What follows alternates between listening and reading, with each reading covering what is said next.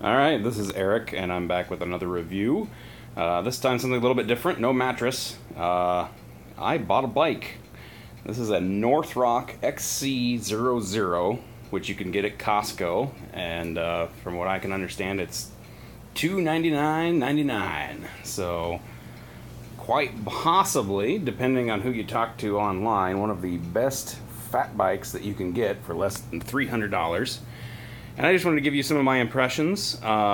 First of all, this is an all aluminum frame. It's got some wicked thick welds all over it.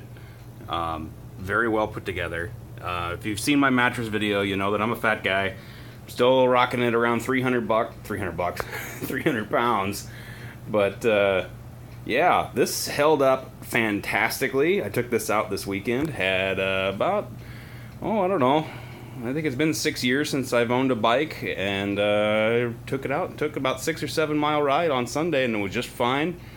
No seat pain. My legs hate me, but just want to throw this out here. It's you've got disc brakes front and back.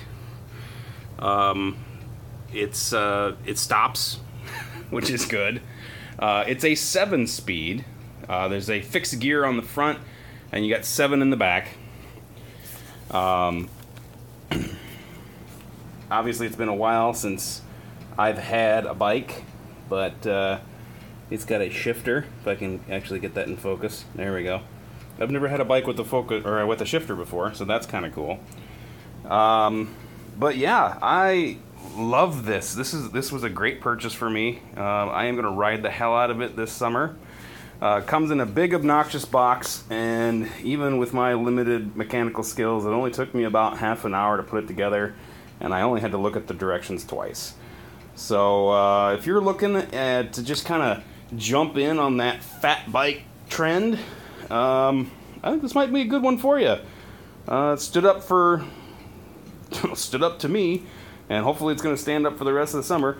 Actually had enough air in the tires when I got it that I could ride it over to my friend's house and top it up. Only put about 30 pounds per pressure, 30 psi of pressure into this guy. I swear I could probably ride it downstairs. It is an absolute joy, and I had this big doofus grin on my face the entire time I was ripping up and down the trails here in Nebraska. So yeah, the Northrock XC00 gets my thumb of approval.